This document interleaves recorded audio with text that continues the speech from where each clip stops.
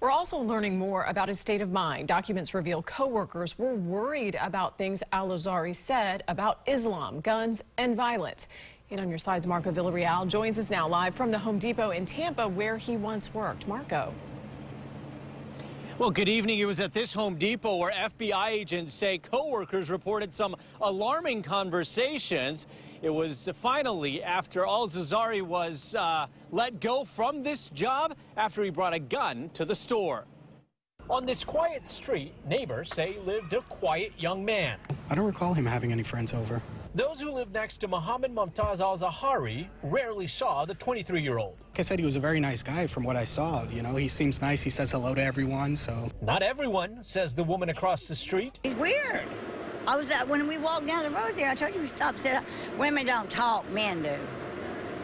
He's weird. When you said hi, that's what he said? Yeah, that's what he said. Sunday, neighbors tell 8 on Your Side their street turned into a giant federal investigation. The whole road was packed with FBI's. They had the roads, cars blocked this way. They had the driveway blocked that way.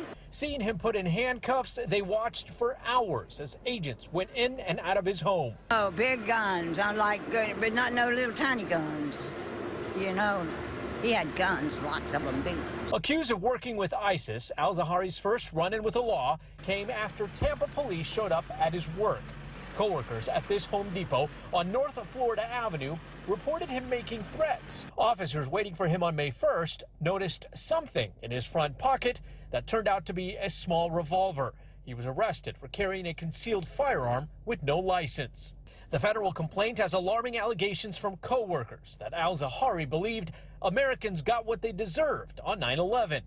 Accusations that have shocked many. Oh, scared to death when I found out. I said, oh my God, a terrorist right next door to us. He was living here. FBI agents also say that al-Zahari tried to get coworkers to buy guns for him, or he tried to buy guns from them. Reporting live in Tampa, Marco Villarreal, 8 on Your Side. And 8 on Your Side to get a statement from the suspect's attorney. It said in part, quote, the government's charges in this case unfairly attempt to portray this United States citizen as a terrorist. The allegations misunderstand both the law and the evidence.